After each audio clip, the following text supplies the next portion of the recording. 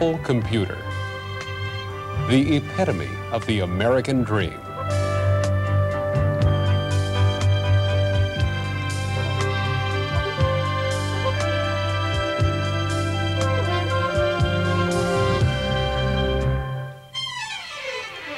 In 1977, a company with sales of 774,000. Today, a company with annual sales approaching 600 million, on the threshold of being the youngest company ever to make the Fortune 500.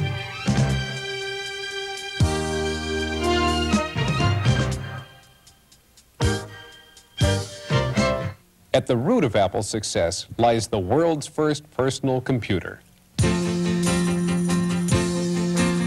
The Apple II, small, inexpensive, simple to use. The first computer an individual could take out of the box, plug in, and run.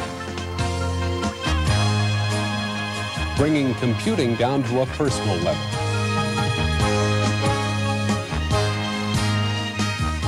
One person, one computer. Throughout the world, more than 750,000 Apple IIs are being used, the largest installed base of any computer manufacturer. With the most software and peripherals, all of this makes Apple the personal tool for a wide array of markets. Business, home, education, science. But the personal computer market has not stood still.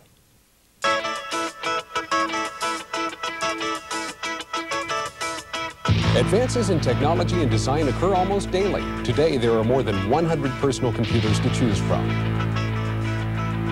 Apple maintains its leadership role by using advanced technology to improve the industry's #1 product.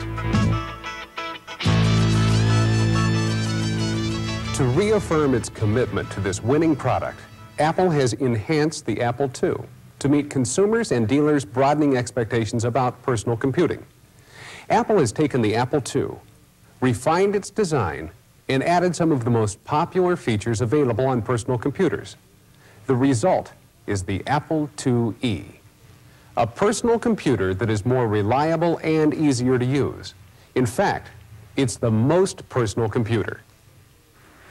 In 1976, when Woz and I designed the Apple II, what we tried to do was use the state-of-the-art technology available to us at that time to create a product that had a greater value for a computer than had ever before been realized. And I think we achieved that because Apple II went on to be the largest selling computer in the history of the world, and still is.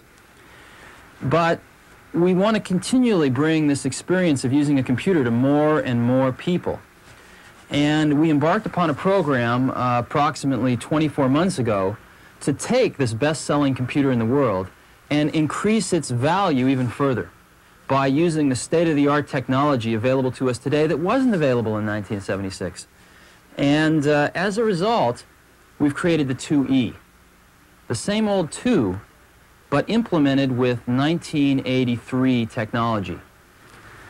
But you know, the IIe is better than the II. And my hat's off to the IIe team. It's better than Woz and I did in 1976. So what you're probably wondering is why we call it the Apple IIe and not the 2 Plus Plus or the 2 Plus Extra Plus or even Mary or Diana. Well, the E stands for enhanced. We've redesigned the Apple II, made it simpler, more reliable, and enhanced it with built-in features that are important to today's users. What we've done is to make the most popular personal computer ever used in business, home, schools, and laboratories even more useful for these markets. First, we made it more powerful to handle larger tasks and more sophisticated programs. The Apple IIe has 64K of user memory, and the ROM has been boosted to 16K. And we've added a powerful control program with BASIC built in, so the system comes up smart.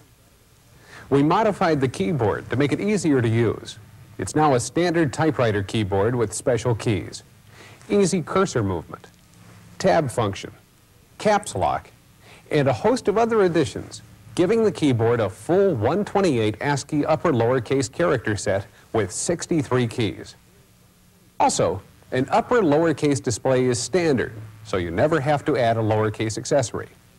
And we're offering a low-cost, plug-in 80-column card, developed especially for the IIe. But that's not all. Improved peripheral ports make connecting cables to peripheral cards easier. You can even lock the top to keep prying fingers out. Plus, the IIe has an even more reliable design. We've dramatically decreased the number of components necessary on the motherboard, which is to say, we've increased reliability and made service even easier for you. The product's introduction has been carefully orchestrated to ensure that the IIe follows in the distinguished footsteps of the Apple II. In fact, to become the most personal